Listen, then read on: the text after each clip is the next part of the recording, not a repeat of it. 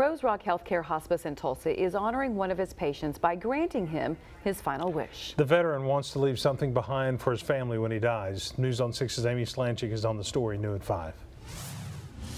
John Patrick Knapp is a 68-year-old Vietnam War veteran. His wish is to have his picture taken in his full military uniform so his family can have the photos forever. Dressed from head to toe in his Marine Corps blues, Patrick shook the hands of every Patriot Guard rider who stood in support as he arrived for his photo shoot. We thank you, Lord, for keeping him alive in the heat of battle. In your name we pray.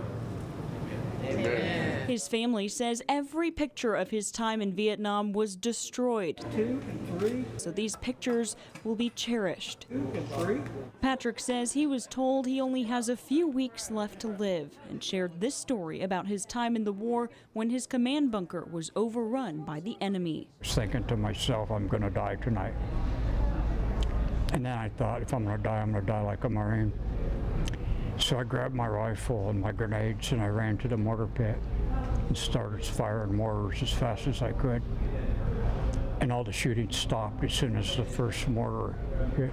So basically I saved everyone's life. If you would like to get in touch with Patrick and write him a letter of encouragement, we've listed his address on our News on 6 app. On the scene, on the story in Jenks, Amy Slanchik, News on 6.